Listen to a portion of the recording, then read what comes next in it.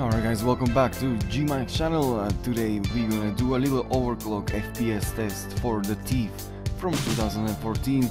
So get ready, we are using NVIDIA GTX 750M.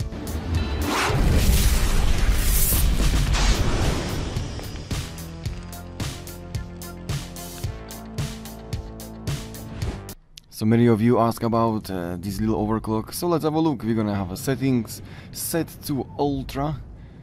As you can see, we have triple buffer, 1920 x 1080 resolution, and in display graphics we're gonna set to very high. Here we have very high, full anisotropic filtering, very high, and high was the maximum. All the rest, everything is on. Tessellation is on, so we can do some benchmarking in Thief. First we're gonna show you the benchmark with no overclock, and second we're gonna show you benchmark with overclock to 932 MHz. So right now we are using 823, we're gonna clock it to 932. So let's have a look. These little scenes in a Thief. We're gonna go faster, skip through the benchmark a little bit more. Tap, tap, tap, tap, tap, tap.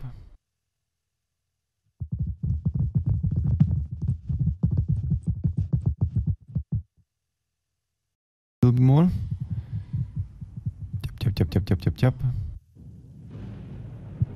I played Thief and I think it's a pretty good game. It didn't have a really good score, but still it's worth to play. I think the graphics is pretty impressive. Okay, so let's have a look at the results. What we have: the average 36.2, maximum 53.6. I think average is enough. 36.2 on GTX 780M. So now we're gonna overclock the GPU with Asus Tweak GPU Tweak. You can get it for free from any Asus site. We're gonna set the memory to 5180 and the clock to 932. Let's have a look now on the next benchmark with the same settings, ultra, with overclocked 780M for laptops. Okay, so this is it. We just overclocked the card. I have a little video about how to overclock. If you wanna have a look at the end of this video, just click on the little icon annotation or look on my channel for a guide for GTX 780M overclocking. So we're gonna skip faster again through these scenes to see the final results, how many frames we're gonna get, the average frames on overclocked GTX 780M, 4 gigs VRAM dedicated.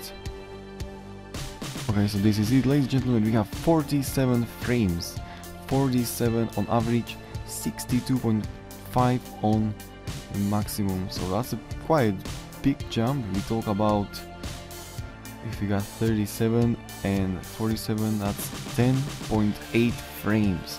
10.8 frames. Additionally, you're gonna get more temperatures around 2 to 5 degrees, and as well a little bit bigger overload, but still it's possible. And if you're gonna be between, let's say you overclock to 900 or 870, I guess you will have around 42 average frames per second, which is pretty good.